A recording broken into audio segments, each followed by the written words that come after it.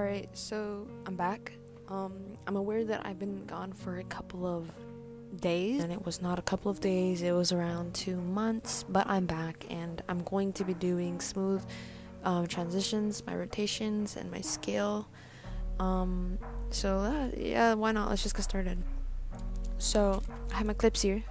Now the very first one I'm going to start off by doing is my zoom out. Of course, it's like the most basic. So let's start. You're going to want to click S on your keyboard, and I start off by making a keyframe like not at the beginning, maybe like not like right here. It's perfect. Okay, go to the end of your clip, and I usually do around 40 to like 30, but I'm just gonna do 40 because why not. And put the keyframe at the end of your clip and select all keyframes, and click F9 on your keyboard to easy ease, of course. So we're gonna go to effects and presets and just start off by adding motion blur. So yeah, oh no, not motion blur, oh my god, motion tile. I haven't been on here in a long time. Okay, add motion tile and put the output width to like 250. 250 is pretty good, and output height 250 as well, and then put mirror edges, or actually maybe not 250 because you can see the edges here, right? So you could do like 270 on both. That's probably like the best. Go to your keyframes. Okay, and then now we're gonna do our graph. So usually I like to do like it bulges in at first, so let me show you an example. This is the keyframe I use. I'm gonna change it around a little bit, kind of like that, you feel me? And then you're going to add motion blur, and you can always play around with the keyframes to however you like it. So I'm gonna do this. I think that's pretty good. And you're gonna go to your second photo, click S on your keyboard, and let's put this around the end of the clip. And for scale, probably like 200. It's probably the best. F9 on your keyboard to easy ease. Go to your graph editor and let's do this graph. I always play around with it, alright? I don't know what's gonna look good or what's gonna look bad. That's what I'm gonna do. Add motion blur. I want to add one more thing, so you're gonna click new. So right click here, or you can go to your layer, new, and add an adjustment layer. I'm gonna drag this here just so it's above our first clip. I'm going to cut it, and now you can go to your effects and presets and search up warp and put this on your adjustment layer. You're gonna change the warp style from arc and change it to fisheye, and then go to where you put your very first scale keyframe and add bend and change it to 0, and then go to the end of the adjustment layer and change it to -100, and then select both of the keyframes on the adjustment layer and copy my graph. It's gonna be similar to like the graph on the normal composition layer, and you can add motion blur, make it look even better. It might be too much, and if you think it's too much, you can always tone it down just a little bit. And then yeah, that's basically all it is. That's what I do. Let's go in with the zoom in. Let's start.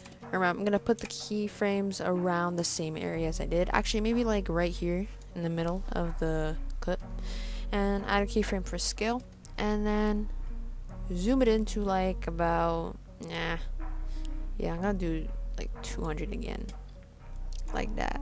And this is like how far apart my keyframes are. Select easies, and then for graph, if you want an effect where it like zooms out first and then in, it's gonna look like this. That's the keyframe we're gonna want to do. This sort of makes it bulge out. If you want it more like that, I'm gonna want to do just like a basic transition where it zooms in, maybe a little more sharp, so like that. And then I'm gonna go ahead and do like the opposite, so add scale. I'm gonna put this near the middle of the clip, maybe like right here. So it's gonna be the opposite, so I'm gonna change it to like 40. Select the keyframes, F9 keyboard to easy ease, and then this is my graph, so something like that. Alright, make sure you have your motion tile to smooth, of course. Go ahead and do 270 again on width and height, and then mirror edges. I'm gonna put it right here. And you could, like I said, you can always play around with it until it's something that you like. So yeah, that's basically what I do. And again, if you want it to bulge, you can always change your graph. Change your graph like that. And look like that. And yeah, next is rotation. So let's get started. Alright, so for rotation, you're gonna want to click R on your keyboard. Click on the clock right here and drag it to around where you want it. I'm gonna do like almost the middle of the clip. And then I'm going to, you can always do like maybe 90 or like a little more, like 140. Or you could even do 180, but I'm about to do 190. I'm about to do 90, alright? So put this to the very end of your clip. And now let's do our graph. So just similar to the zoom, you can make it like bulge. So you could do like that. Which for my rotations, I usually like to have that effect where it goes like that first. I'm going to actually move the keyframe back just a little bit. But for the sake of this video, I'm just gonna do a normal spin like that. So let's do the next one. R on your keyboard for rotation. And you're gonna do -90, right? Because it's the opposite. You know, because it's 90, so -90. So I'm gonna put it like right here maybe. Let's do our graph. It looks like that. No, it's pretty smooth. Alright, so for slide, you're gonna want to use position. So click P on your keyboard, and let's again, like the past rotation and scale, we're gonna do a keyframe near the middle. And I'm gonna maybe move it to like right here. Let's do 100. Put it here, and then you're gonna go to our graph, and you'll see something that looks like this. Now the easiest way to fix that is to right click on position, click separate dimensions, and then you're gonna want to get rid of the Y position because we're not using that, right? Y is vertical, but we're doing X, which is horizontal. Now you'll be able to edit it normally, and the graph is gonna be like every other graph, like that. So let's move on to the second photo. We're going to click the clock here to add a keyframe, drag to like the middle of your clip, and then we're gonna click on this diamond button here, keyframe thing. I'm gonna drag it this way,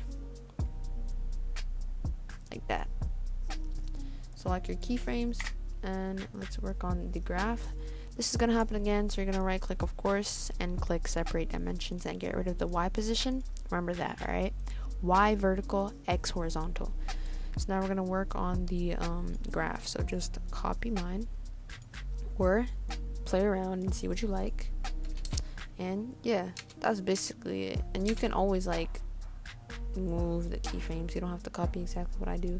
Move it around, play with the graph, just obtain your own style if you feel like it. So I hope you guys enjoyed watching. Comment down below what you want me to do next, and I'll 100% try it out. Yeah, so that's all I gotta say. Thank you for watching, and peace.